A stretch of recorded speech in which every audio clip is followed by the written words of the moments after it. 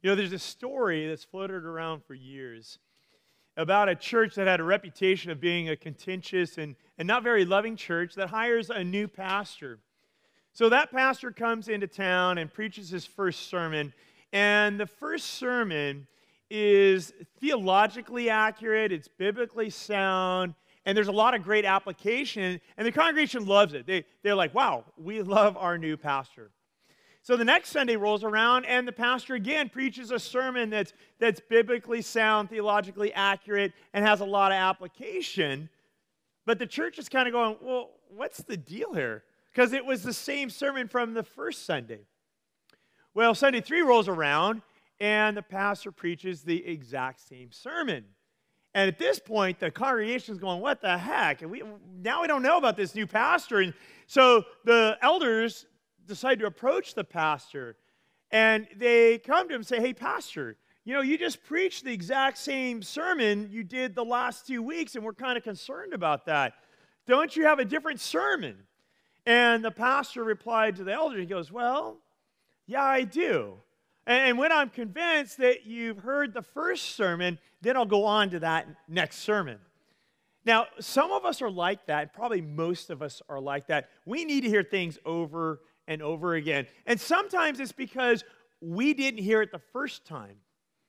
But most of us need to hear things over and over again because we just need reminders. We forget. We need to hear things again and again.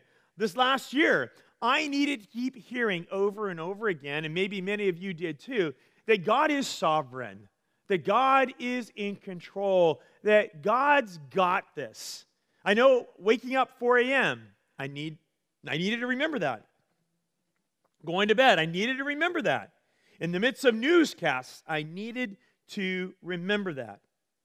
Now, here at the Fields, we've just finished up a study in the book of Jonah and Nahum, and we're heading into a 12-week study in the book of Job. So you can read ahead. I encourage you to do that in the book of Job. But we're at an interlude here, and I decided that at the interlude, we probably should hear something again. This weekend, believe it or not, we are actually at the 1-year anniversary of when the COVID pandemic went worldwide, where everybody went, whoa, and we locked down. I'm finding it hard to believe that I have a senior in high school that has been online for 12 months doing school and has not set foot on campus during that 12. That's wild. A year has gone by. And so I thought it would be good for us to hear a message about what biblical unity is and why it's so important and how we get there. The last 12 months has stretched just about everyone far beyond what we thought we could be stretched. It's been straining our relationships. Nations have been strained. Marriages have been strained. Families have been strained. Neighbors have been strained. And we've been strained with strangers too. And yeah, in the midst of that, churches have been strained relationally. Now, I'm incredibly thankful for the Fields. This last week, I wrote you guys, if you're on our email list, I wrote you an email saying thank you. You guys have been incredible. You guys have stood by with our leadership here at the church, at the Fields, as we've worked really hard to navigate these troubled waters and make decisions that would first honor God and then would honor others and would help us to be a light to our community. And we know as leaders we have not led perfectly. In fact, there is no such thing as perfect leadership. It doesn't exist, but we as your pastors, as your elders here, we have been on our knees praying to the Lord for wisdom.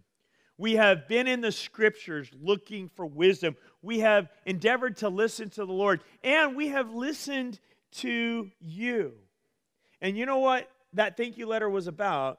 Was I have never seen so much positive support in the last 12 months from a church than what we've seen with you guys. You guys have been amazing, and we thank you for your grace and your patience as we've led through this difficult time.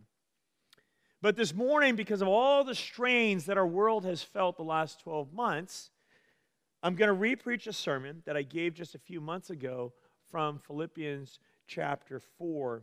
And I'm re-preaching it not because you need correction. I mean, some of you probably do. But I'm re-preaching it because we need to hear these words over and over again. Just like every Sunday, we need to hear the gospel over and over again. I need to hear it. I need to hear it daily. I need to be reminded of where I'm anchored and where my hope is. We need important reminders, and here we need the reminder of the importance of the unity within the body of Christ. And this issue of unity within the Church of Jesus Christ is so incredibly important that Jesus, before he headed to the cross, he prayed for his followers in what is sometimes called the high priestly prayer. He prayed for his followers to have unity, to have oneness, and not just for those that were there present, but in this prayer, as you're going to hear, in fact, you can turn to it, John chapter 17. I want to highlight a couple of those words from the prayer. He prays for you. He prays for those that would follow later. So this prayer is specifically for you. You can read this. Now, all of Scripture is for us, but he's praying for you. Listen to what he says in John chapter 17, verse 20. I do not ask on behalf of these alone, the ones that were gathered right there as he's praying, but for those also who believe in me through their word. That's us. We believe in what the apostles taught, the words of Jesus. That's us. He's praying for us.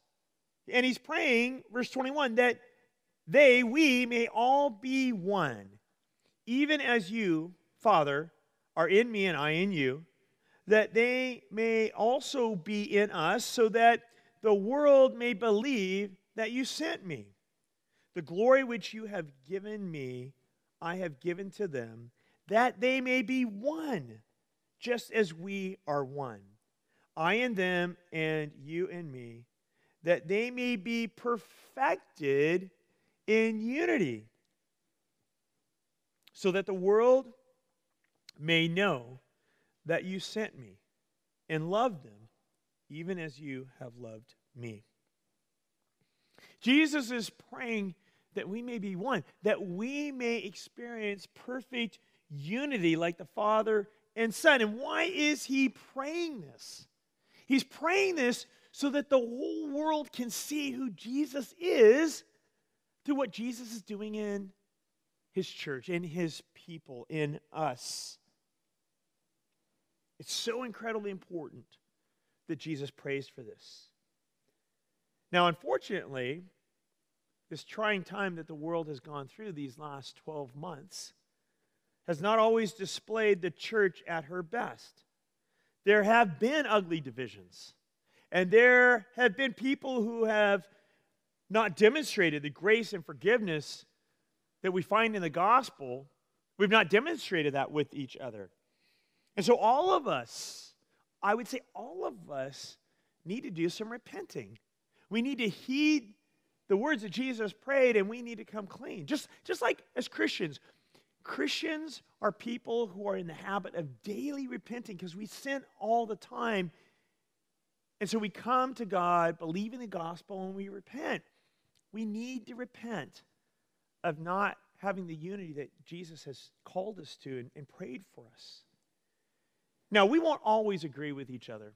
No two people on the planet completely agree with each other. In fact, husband and wife who are called in Scripture to be one flesh, we don't always agree with each other, do we? My wife in first service was raising her hand when I said this. Amen. Yeah, we don't have a perfect, there's no such thing.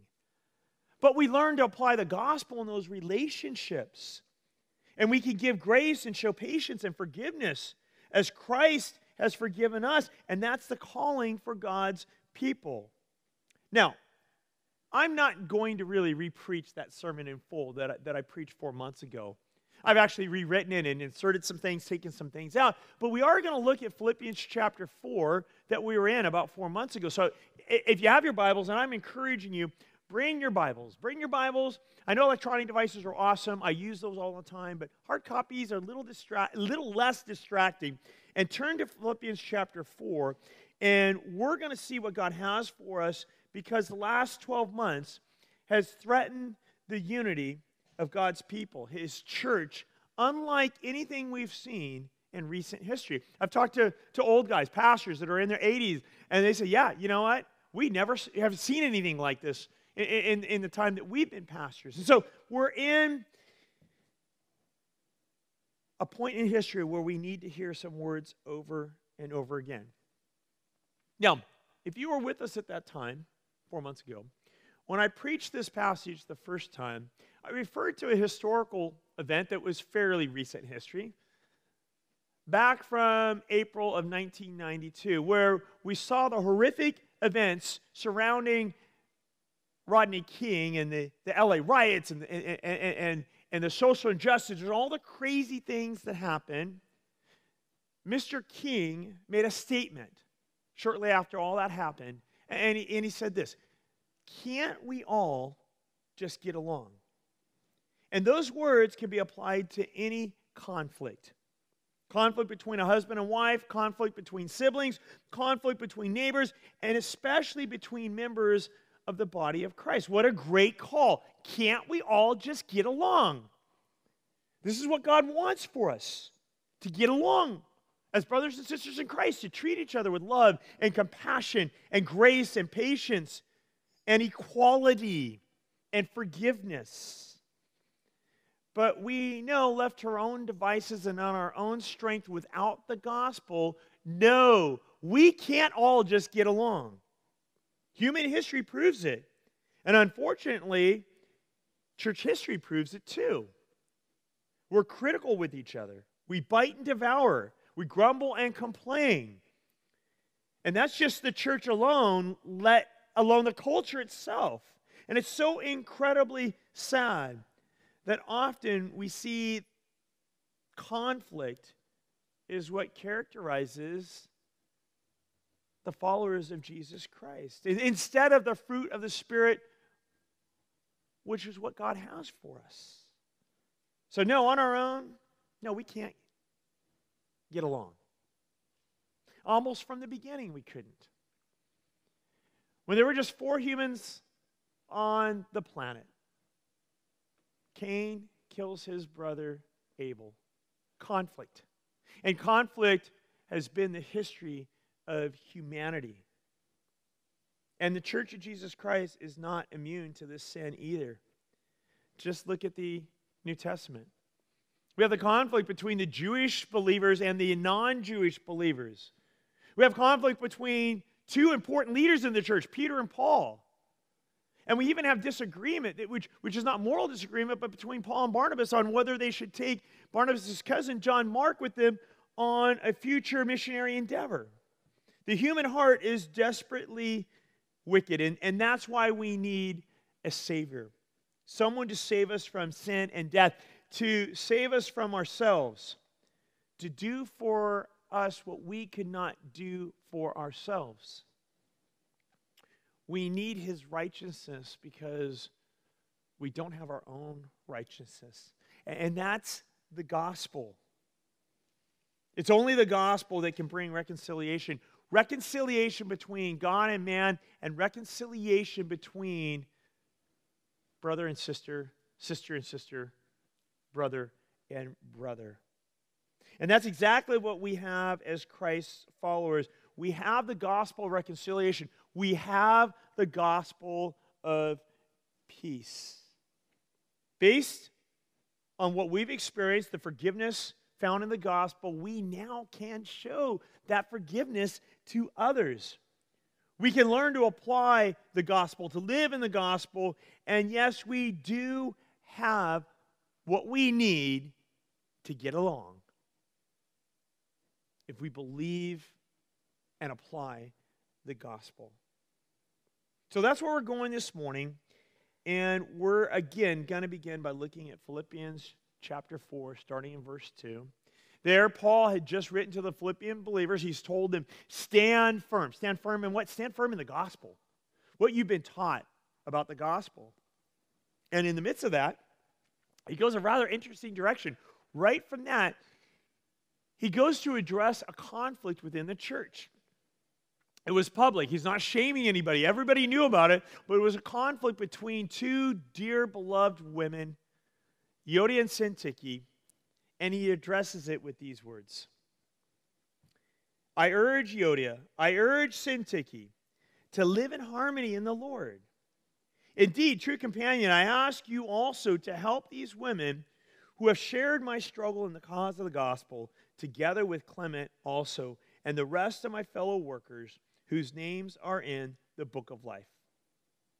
Paul pleads with them. He said, guys, we're on the same team. We're partners in the gospel. Let's get along with each other.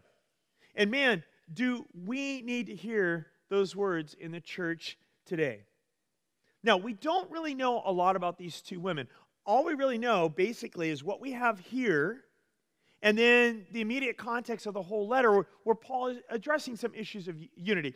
Philippi was a healthy church in general, but no church is perfect, and so they had some issues to deal with. And what we do know about these ladies is that they were part of the church in Philippi.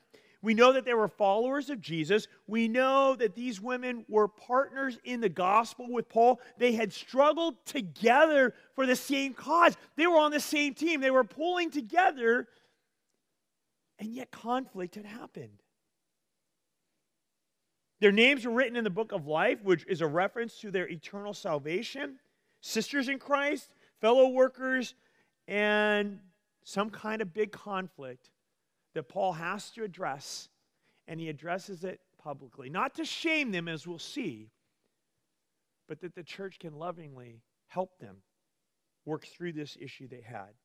Now, it's probably good that we don't know that much about them, and probably good that we don't know what that conflict is, because that, in one way, allows us to not just push those words aside and go, well, I don't have that problem.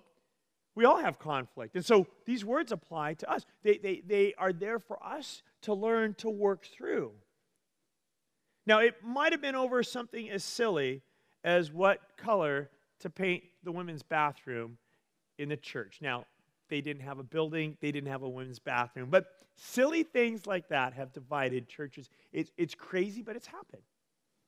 But we know other things. Maybe it was over something a little bit more important, like, do you worship inside or outside or online during COVID?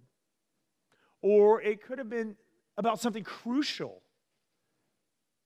Can Jewish believers now mix with non-Jewish believers? Because the Jews were taught that they couldn't, but now the gospel comes and equals the playing field. We don't know what that conflict was. We do know there was probably not a significant doctrinal error, because Paul never shied away with directly dealing with doctrinal error, gently correcting something like that. But whatever it was big enough for Paul to address. It was big enough that the whole church knew about it, and it was big enough for Paul to call on the church to not be mean to these ladies, but help them as sisters in Christ get along for the sake of the gospel. Now, think about this. I said this 4 months ago, but it's poignant. Can you imagine being one of these two ladies?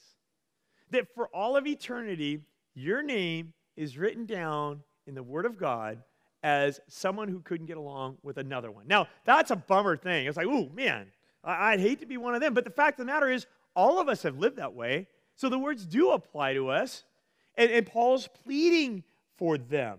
Paul had already written to them in this letter in Philippians chapter 2, words about how to get along and work with each other, probably laying the foundation for this specific address. Look at Philippians 2:1. Paul there had written, therefore, if there's any encouragement in Christ, if there is any consolation of love, if there is any fellowship of the Spirit, if any affection or compassion, great words, make my joy complete, what? By being of the same mind, maintaining the same love, united in spirit, intent on one purpose. Do nothing out of selfish or empty conceit, but with humility of mind, regard one another as more important than yourselves. Do not merely look out for your own personal interests, but also for the interests of others. Be other-centric. Have this attitude in yourselves, which was also in Christ Jesus. When you look at that picture, this is for all of us in the body of Christ. Because of what Jesus has done to unite us to himself, be of one mind, of the same love, united in the Spirit, intent on one purpose, which was a partnership in the gospel. Be about the gospel, guys. And this doesn't mean that you can't have your own opinions. Sure, we're going to have differences. We're not clones. There's going to be a variety. We're going to interpret the scriptures differently sometimes. But don't be selfish or conceited about it.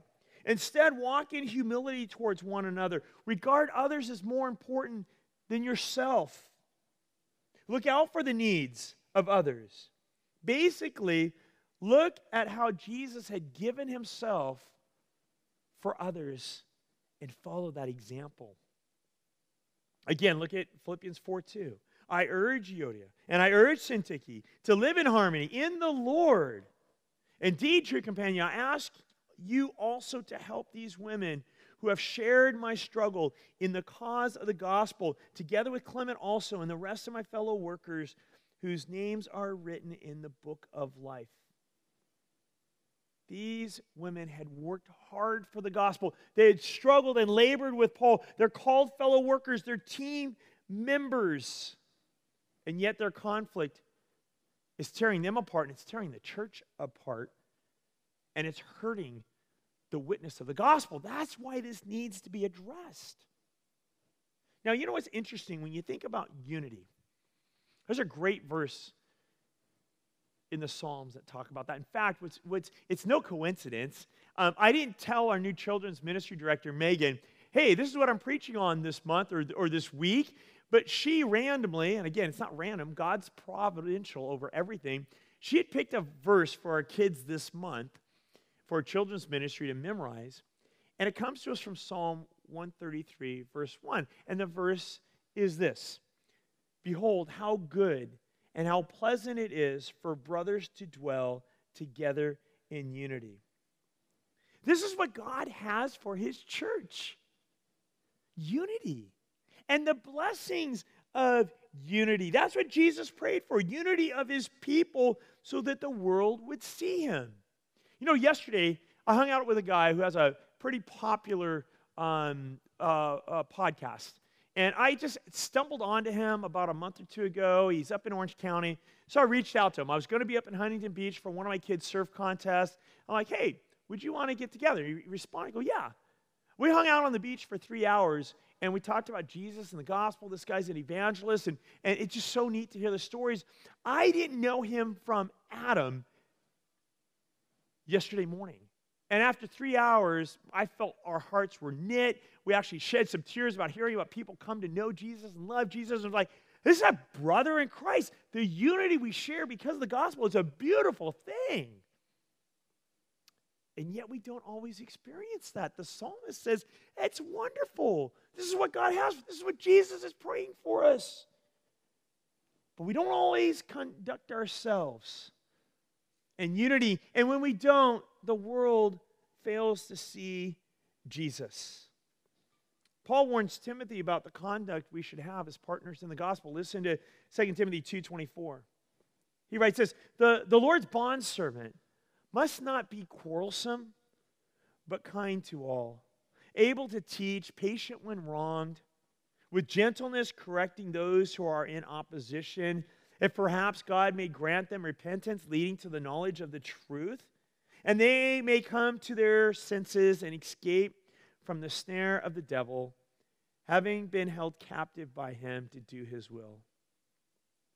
Look at those traits. Look at those traits for ministers of the gospel. And here's the deal. If you are a follower of Jesus, it doesn't matter if you're part of the Fields or another church, if you're a follower of Jesus, you've embraced the gospel that's clearly revealed in Scripture, God's called you a minister of the gospel.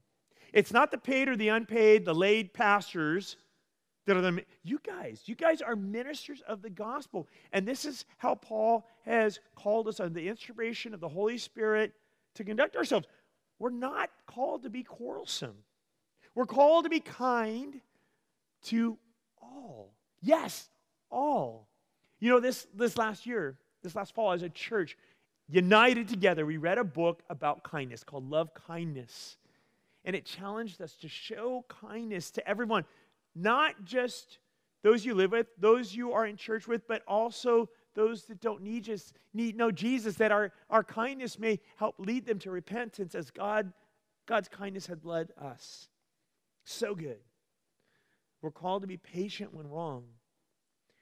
We're called to correct, but to be gentle in our correcting. We are not wishy-washy about what we believe, but we correct with gentleness, with the goal in mind, helping people come to their senses so they will escape the snares of the evil one. It's a rescue operation.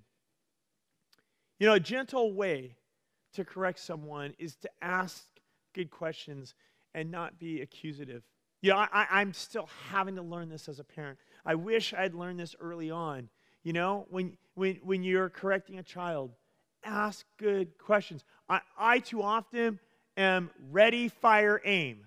Okay, think about it. Ready, fire, aim. That's not a good way to do things, okay? You know, instead, seek to understand. Don't judge first.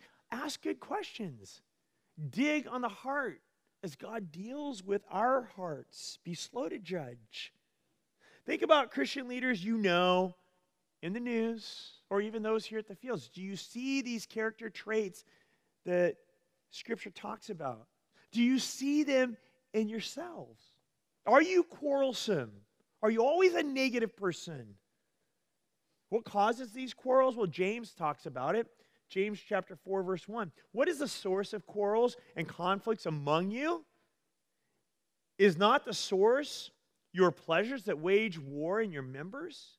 You lust and do not have, so you commit murder. You are envious and cannot obtain, so you fight and quarrel.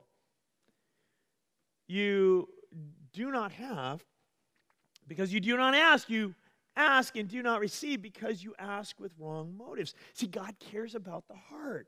Wrong motives so you may spend it on your pleasures. We need to do the heart check. When we're struggling in conflict, we need to ask ourselves, what is going on in my heart? Do I want to win? Is it I want to be right? Do I feel that there's been injustice against me? And that's exactly what the gospel does. It delves deep into our hearts and it exposes what's going on in our hearts. See, the gospel is a gospel of peace. Jesus sheds his blood so that we might have peace. Because of him, unity exists among us, and we have access as one people to God because of the work of Christ. And because of this peace, we are to work at peace as far as possible, peace with all people. Listen to the words of Scripture again. Romans 12:16. Be of the same mind toward one another. Do not be haughty in mind, but associate with the lowly. Do not be wise in your own estimation. Never pay back evil for evil to anyone. Respect what is right in the sight of all men. If possible, so far as it depends on you, be at peace with all men. Never take your own revenge, beloved, but leave room for the wrath of God. For it is written, vengeance is mine, I will repay, says the Lord. But if your enemy is hungry, feed him. And if he is thirsty, give him a drink. For in so doing, you will heap a burning coals on his head. Here's the deal. Be at peace with all people. Aim for that, if at all possible. Now, there are times when it's just not possible to agree. It happened with Paul and Barnabas. If you don't know the story, read Acts chapter 15. You read about it. Paul and Barnabas, with a team of people, had just gone up, planted a bunch of churches. They go down to Jerusalem. They tell the Jerusalem church, look what happened. All these Jews and all these non-Jewish people come to faith. They are excited. And now they're getting ready to go back to those churches to strengthen them and plant more churches. And as they're getting ready to go and they're packing their bags, Paul and Barnabas are talking. And Barnabas goes, hey, and let's take my cousin John Mark with us. And Paul goes, what are you thinking? Don't you remember that John Mark bailed on us the last trip? We're not taking him with us. And Acts chapter 15, 39, it says this, or 19 says this. And there occurred such a sharp disagreement with Paul and Barnabas that they separated from one another. And Barnabas took Mark with him and sailed away to Cyprus. Here's an example in Scripture. It wasn't a moral, that we understand, disagreement. It wasn't a theological disagreement. It just was a disagreement. And there's an important principle here that an older man in the Lord kind of shared with me a while back. Here's the principle. Sometimes in life, you can't take John Mark with you and leave John Mark at the same time. There had to be a decision. Paul says, I don't want to take him. Barnabas says, well, I do. It wasn't moral. And so they parted company. And even God used that. Sometimes you can't have it both ways. So sometimes in the body of Christ, it's okay to agree to disagree. We've talked about that. Think about Whitfield and the Wesleys. But we're warned in Galatians to be careful. Galatians 5:13, we read this. For you were called to freedom, brethren. Only do not turn your freedom into an opportunity for the flesh, but instead, through love, serve one another. For the whole law is fulfilled in one word, in the statement, you shall love your neighbor as yourself. And here's the warning. But if you bite and devour one another, take care that you are not consumed by one another. We can agree to disagree, but the modus operandum of the church is love. That's what we're called to first and foremost. And sometimes that love is a tough love, but we're called to that. Listen to Romans 14. Therefore, let us not judge one another anymore, but rather determine this, not to put an obstacle or a stumbling block in a brother's way. What was going on in the church there is some Christians, they were having a conscience issue. Now, it was common in those pagan days that the pagans would go, they'd do an animal sacrifice at a temple, and then that meat was sold in the marketplace. And some Christians were going, you can't eat that. That was offered to a pagan deity, a false god. And other Christians are going, yeah, but that's not really a god, so it's okay to eat it. You know, so they're having a moral conscience issue of that. And the scriptures go on to address that. Paul says, I know and am convinced in the Lord Jesus that nothing is unclean in itself, but to the one who thinks it's unclean to that person. For if because of food your brother is hurt, you are no longer walking according to love. If you do something that causes another person to stumble, then you're not loving them well. Do not destroy with your food, with your freedom, the one for whom Christ died. Therefore, do not let what is for you a good thing be spoken of as evil. For the kingdom of God is not eating and drinking. And folks, I'm going to insert, I'm not adding to Scripture. It's also not about wearing masks and not wearing masks. It's also not about getting a vaccination and not getting. You know, it's about righteousness and peace and joy in the Holy Spirit. For he who in this way serves Christ is acceptable to God and approved by men. So then, we pursue the things which make for peace and the building up of one another. And that's why, for me, I'll wear a mask anytime they ask me to wear a mask, because I want peace. I want to serve others. It's not about me. It's about others. Folks, here at the Fields, we care about theology. But sometimes you can't take Mark and leave him too. And in that, how do we act with charity towards one another? Are we kind to each other? Do we walk in humility? Do we work to be at peace with each other? Or are we critical of each other, gossiping about one another? Do we believe the best about each other or the worst? We need to be also very careful about theological feudalism or tribalism. Be discerning, yes. Theology matters, but be kind. You know, we live in a culture of offense. Everyone is offended. They're offended by little things. They're offended by big things.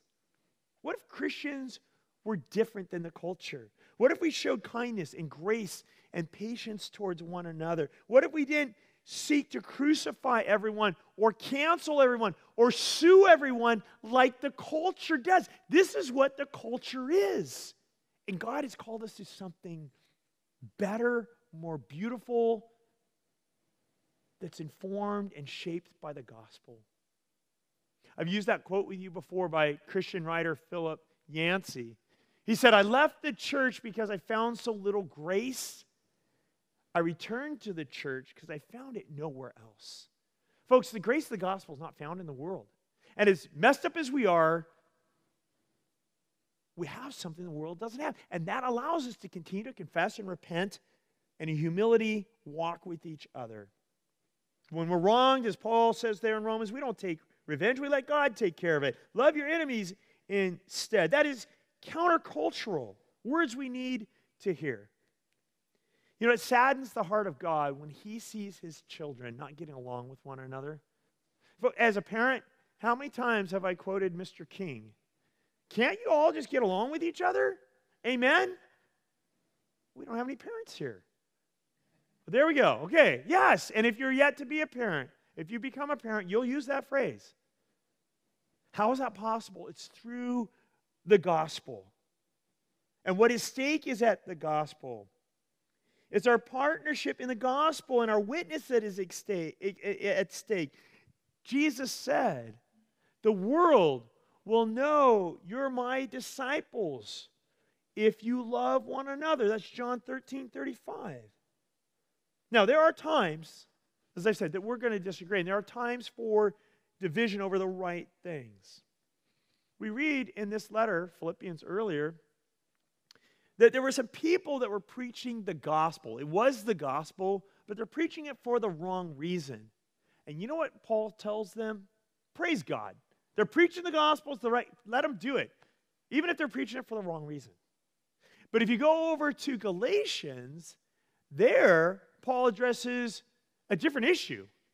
There are some people that are preaching a false gospel, and Paul divides over that. He condemns those people over that. Listen to what Paul says. "But even if we or an angel from heaven should preach to you a gospel contrary to what we preach to you, then that person is to be accursed," or literally to be damned. There are times to separate, but that's typically over the most important things, like whether or not the true gospel is being preached. You know, as a church, we are in strategic partnership with several organizations out there that are cross-denominational, meaning they have Baptists in them, they have Presbyterians in them, they have Reformed guys in them, and they have Anglicans in them. And they're worldwide, a couple of these. There's one called the Gospel Coalition. We're part of that.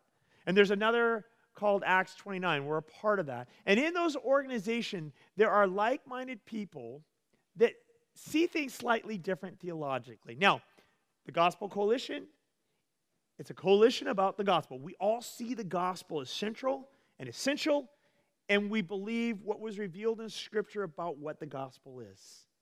Same thing with Acts 29. But there's differences within those organizations. For example, okay, we here at the church, we believe the Scriptures teach that baptism is for believers. And so that's what we've always practiced here at the Fields. That's what is on our website. That's what we do. And in that coalition or strategic partnerships we have people, and that's what is called Credo Baptists. We have other people that believe in infant baptism, and that's called Paedo Baptists.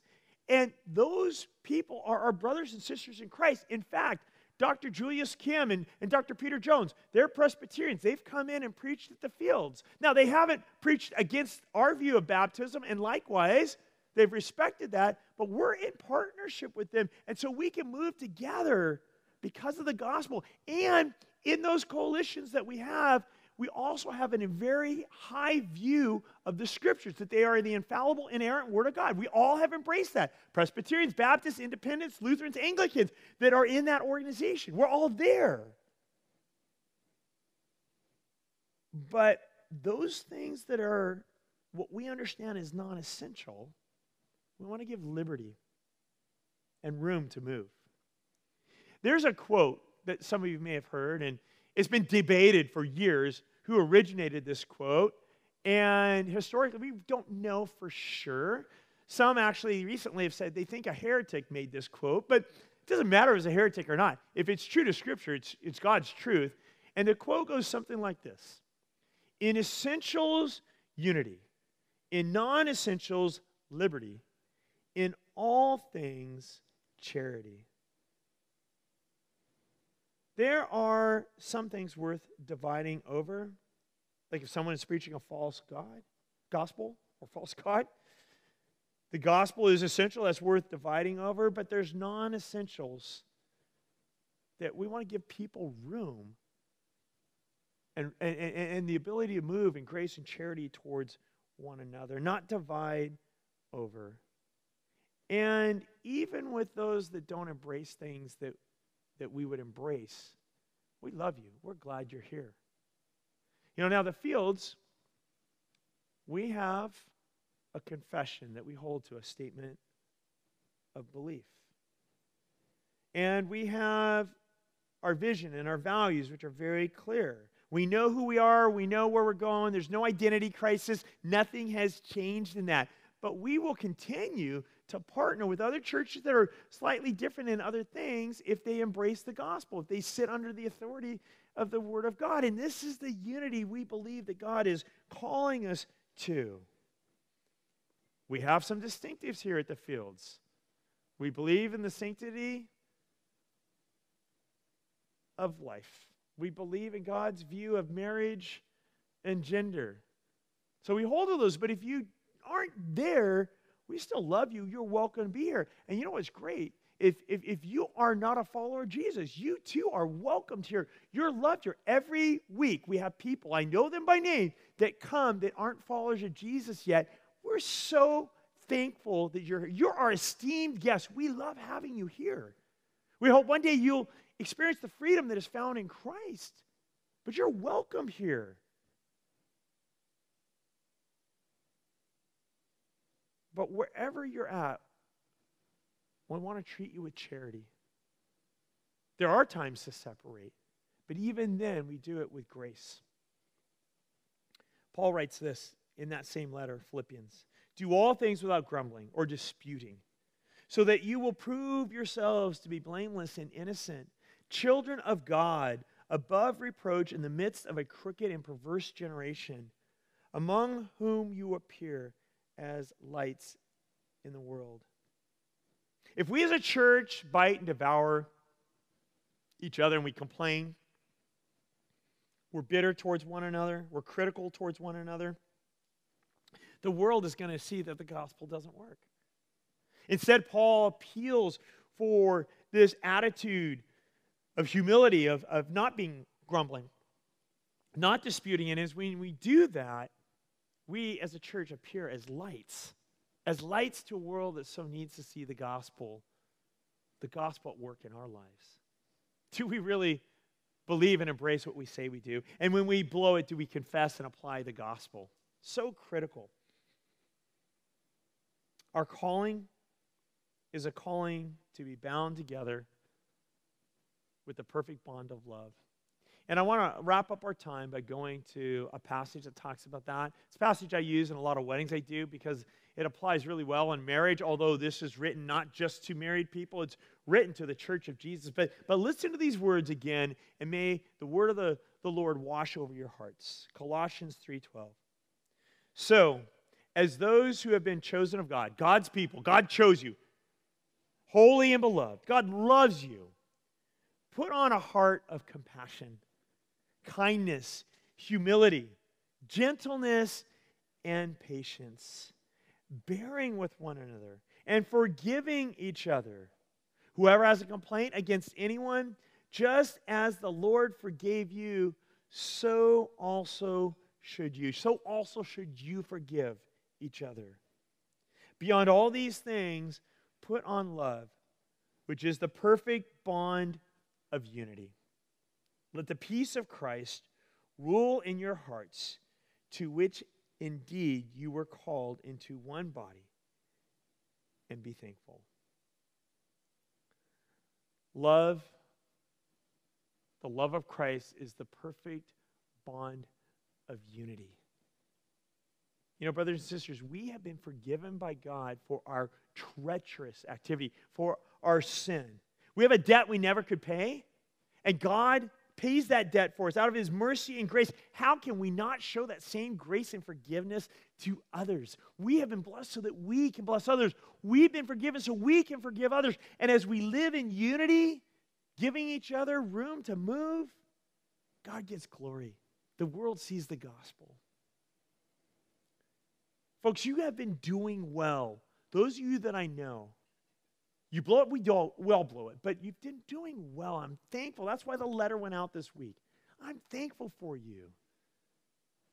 But all of us need that ongoing pattern that Christians live in, a pattern of repenting daily. And so what I'm going to do is I'm going to ask that God through His Holy Spirit would move in your hearts. If you have a conflict with a brother or sister in Christ in this church, and I don't know of any that I need to address, but there might be, or even with your spouse, or somebody in another church, or somebody across the country, or somebody around the world. If you have that, I'm going to pray that the Holy Spirit would lead your heart to repent to God first, and then go to that brother and sister in humility and repent to them and forgive. If they've offended you, you forgive them. If you've offended them, you ask for their forgiveness. And then I'm also going to pray every week. Again, we are blessed with people that don't know Jesus or haven't really been born again. And it could be somebody online right now. I'm going to pray that as we pray, you're going to feel something in your heart. You're going to feel a tugging, maybe a pressure. You think, oh, it's indigestion. No, the Holy Spirit, and He's pulling on you to repent of your sin, to be born again, to believe the gospel you've been hearing or heard this morning, and just say, God, I'm done. I need your forgiveness. I want what I've heard from the Scriptures this morning. I'm going to pray that you will yield to the movement of the Holy Spirit and become born again, experience the forgiveness found in Jesus Christ. Let's pray. Father God, I pray that you would continue to move in our hearts. I need to hear things over and over again. I need to hear, I'm a sinner and I'm saved by grace through you. And I repent of my sin, and I'm thankful that you've forgiven me of my sin. And God, would you work in my heart to forgive others well, to live as far as is possible in peace with others, to be gentle, compassionate, caring, not quarrelsome. Also, that you give me the strength to live, to walk soundly in sound doctrine, to hold firmly to what has been given to us once and for all, the gospel. Lord, right now as I pray, there may be someone who's feeling that tug on the Holy Spirit, on their heart by the Holy Spirit, that they've never repented of it, they've never embraced the gospel, really. I pray today that they would go, wow, I get it, or I want to get it, and Lord, that your Holy Spirit, because we know we can't save ourselves, that you would breathe life into them, Jesus, right now, even as we're praying. Would you do this for your glory and your name's sake? We thank you and we worship you for your goodness. In your name, amen.